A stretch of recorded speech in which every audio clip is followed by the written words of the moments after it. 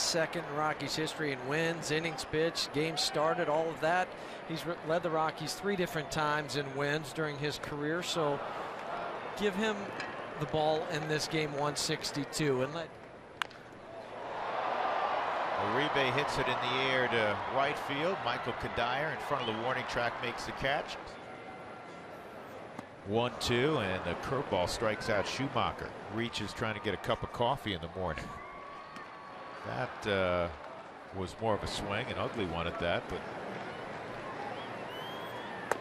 swung on and missed. Jeff Francis strikes out Adrian Gonzalez. Fill that spot. Who can play first base? And A.J. Ellis strikes out. Curveball got him. Step on home plate. Yep. Nice job by Jeff Francis.